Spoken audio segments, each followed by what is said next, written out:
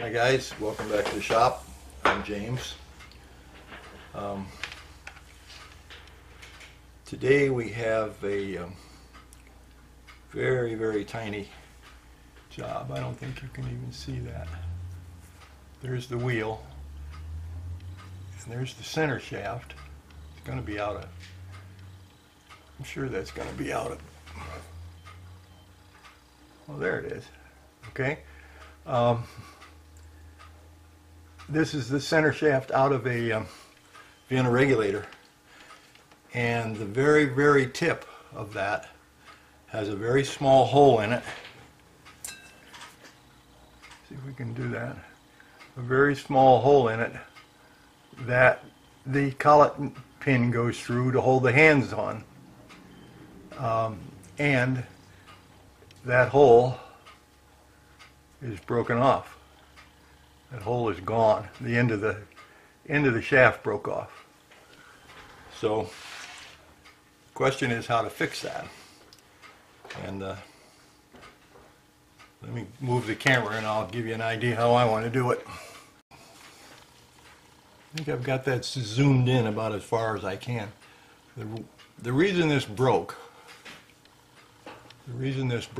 is somebody filed this shaft down for some reason. I don't know why, it doesn't have to be that way, but they filed it down to where there was no material left around the hole, and the first time they put a collet pin through it, it broke. So what we're going to do, we're going to take a piece of pivot wire, and you've seen that before, and we're going to, this is very hard, so we're going to anneal it. We're going to soften it, then we're going to drill a hole through the end of this. This is hard to do because it's so small. Right here, we're going to drill a 30 thousandths hole through the end of that. Then we'll, when we get, if that works, we'll put a tenon on the end of, cut this off the right length, put a tenon on the end of it here, drill a hole in here, and put that in there. Okay? So the first thing we have to do is anneal it. When you harden a piece of metal, to make it hard, you heat it up to the proper temperature. Usually in iron, it's about 1500 degrees, which is cherry red. And then you, depending on which metal it is, you either quench it in oil or brine or air. Sometimes you just let it air dry or cool off in the air. So this one, we're not going to anneal it. Then you do the same thing. You heat it up, but you don't quench it. You just let it cool. And this, for this, that should work just fine.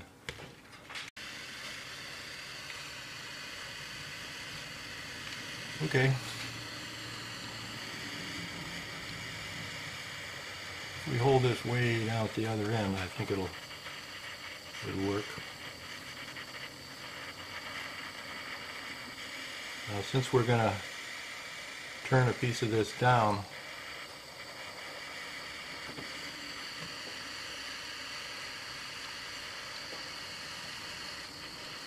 we're going to anneal about 2 or 3 inches of it.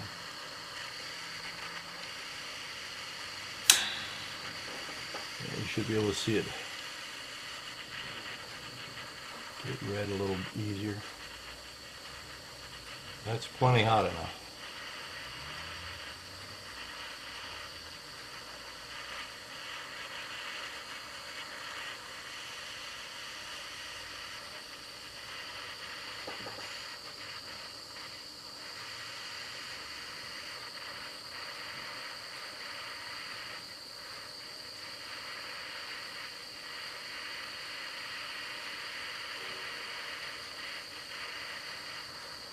Right along in there is where we're going to cut it off.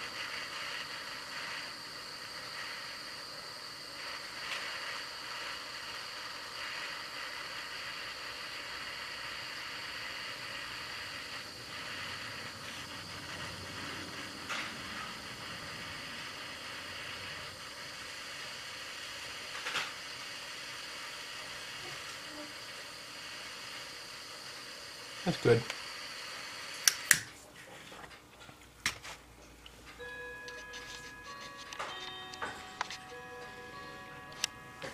Okay, and we'll just let that air cool.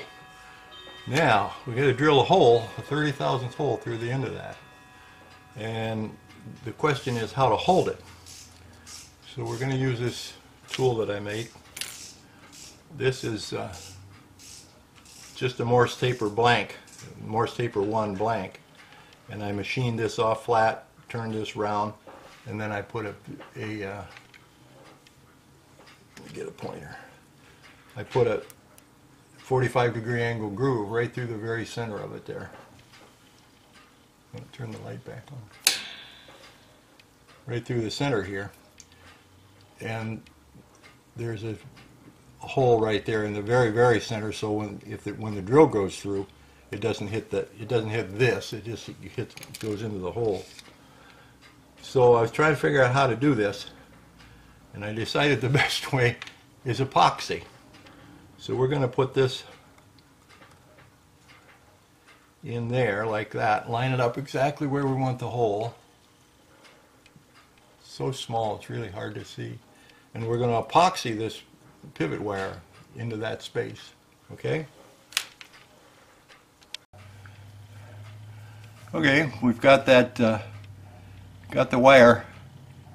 God, that's hard to see.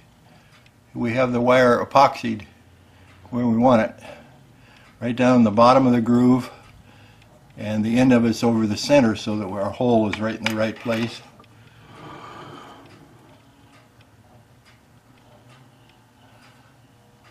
I think that's going to work.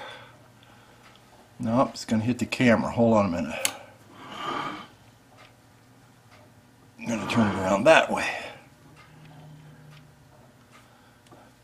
There's no way I can get in there to get a better picture, but you can almost see it, as close as I can get.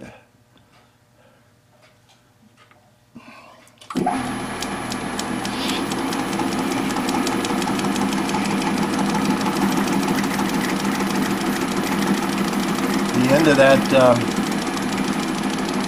center drill is 30 thousandths. It's pretty small.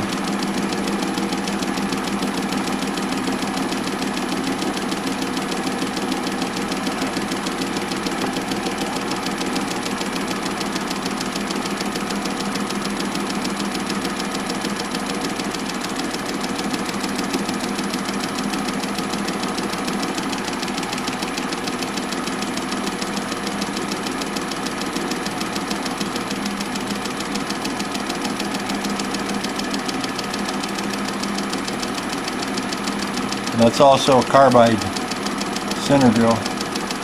Okay. There we have the center drill hole, the center hole drilled. I forgot to tell you that I filed a very small flat on the one side of that wire too, just to give us a better chance. It's pretty hard to drill into the round side.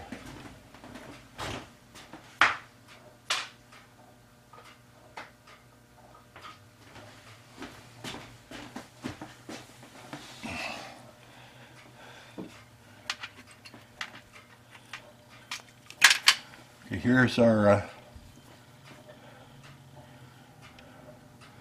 30 thousandths drill, also carbide. If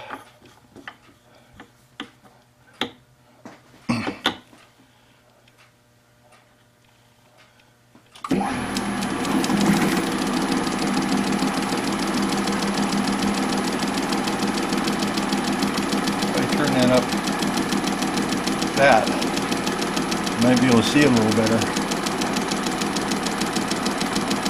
Like that.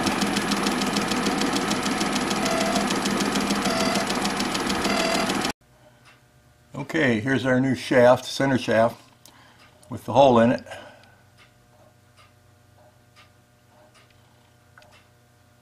It's really hard to get that. Anyway, now we want to put this in here and turn the end of it down so that it will go in the the other part of the center shaft that we're going to cut off.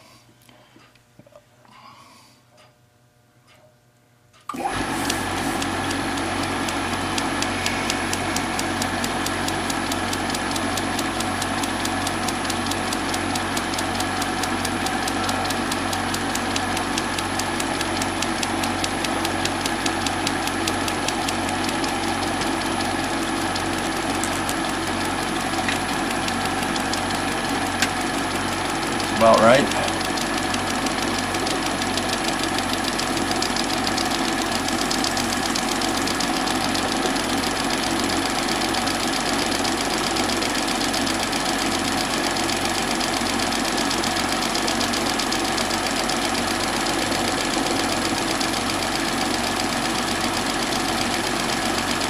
I'm only taking a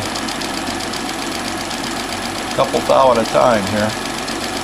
So it takes a while to sneak up on it.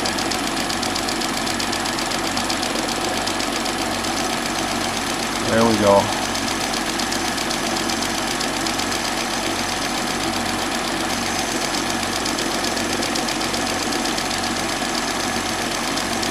Very slowly.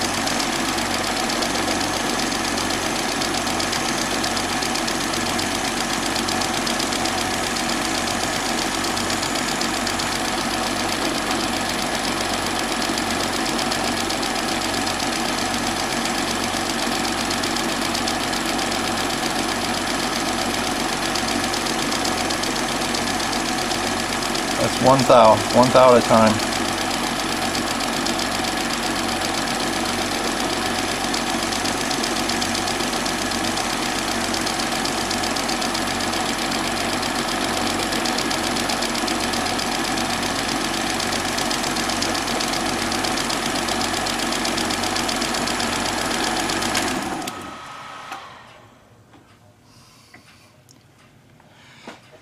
Now we want to mic that.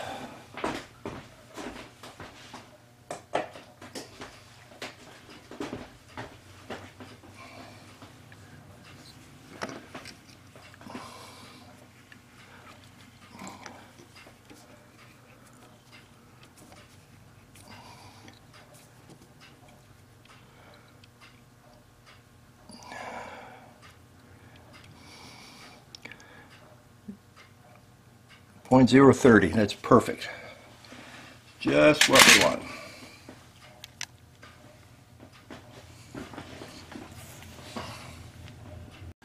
This is the shaft we're replacing, and we're going to replace it from right here at the end of that bearing up here. We're going to replace that section. So we need to cut this off right there and drill it out to .030. Okay, we're ready to drill the end of this arbor out, and we've switched lathes. We're now in the Mosley No. 2 watchmaker lathe because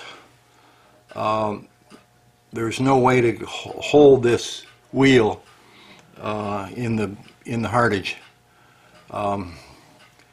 We've got it just by the nub of the end of the shaft on the back side of the wheel, and now we have to make sure that this is centered. So we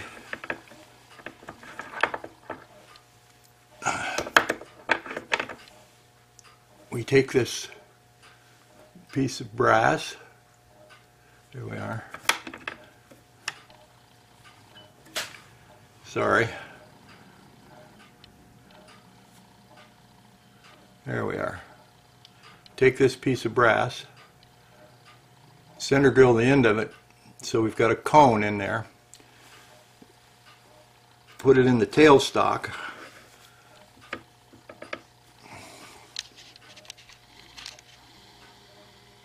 That's better. Put it in the tailstock.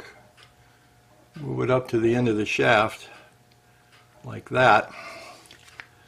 And then when we run it,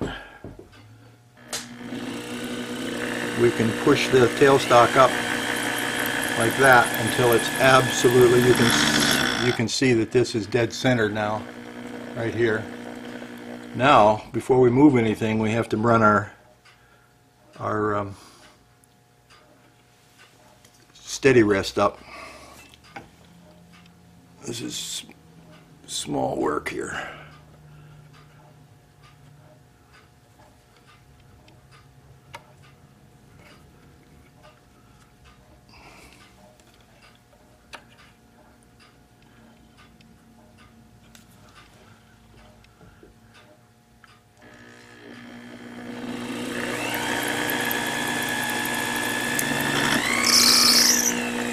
Okay, now we remove our cone center there, and we should be just fine.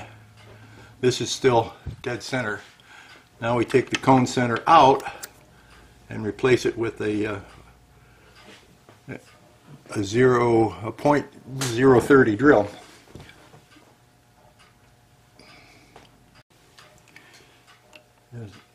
We've got our center drill in here, and we're about to just center drill this to get the hole started just perfectly.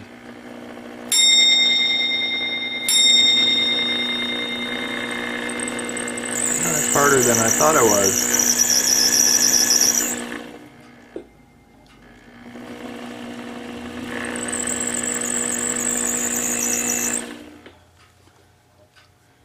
Now we'll go to the drill. I'm going to put a little spot of oil on these, I hope. There. And maybe right here too.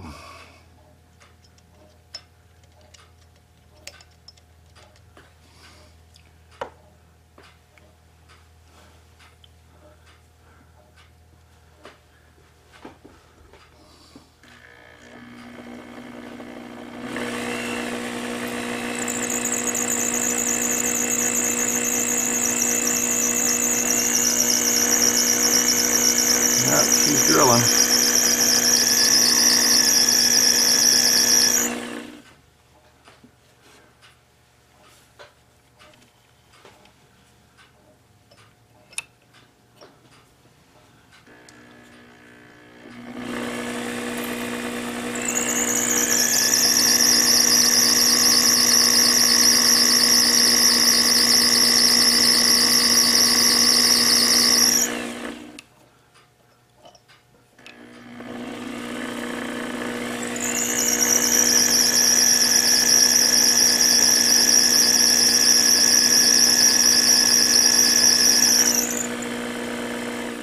You can see the process here, so I'm going to finish the hole and I'll be back. Almost done with the hole. You don't want to drive anything too fast when you're drilling a hole. You know, 400 or 500 RPM's plenty.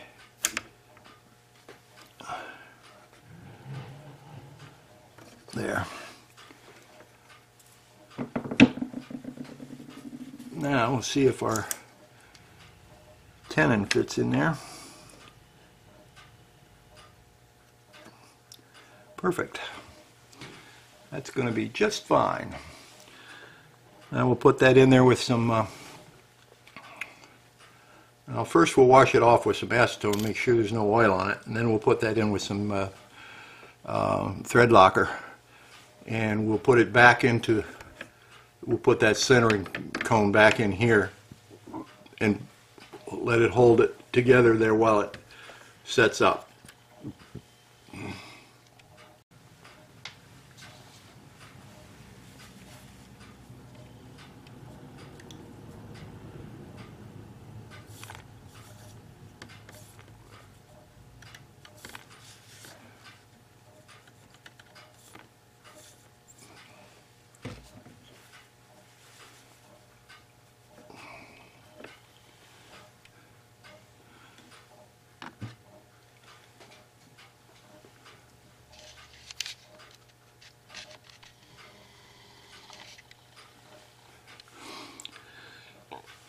There you can see the hole in the end.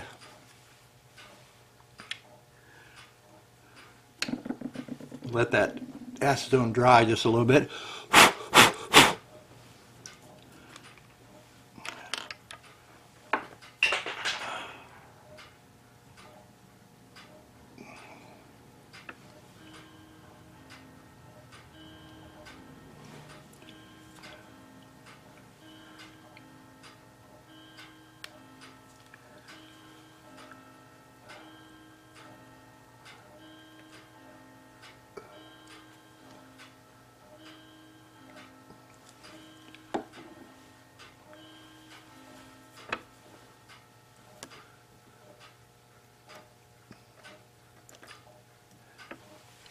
That's a nice fit.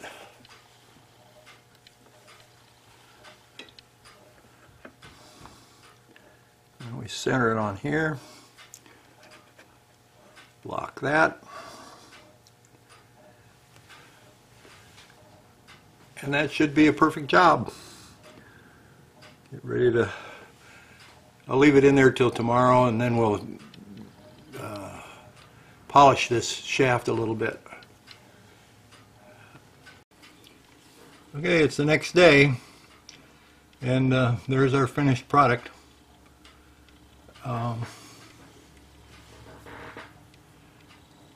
out really nice. It's dead centered, and I don't know if you can see the hole in the end or not. There you go. There's a 30 thousandths hole in a 50 thousandths piece of wire. So, very good.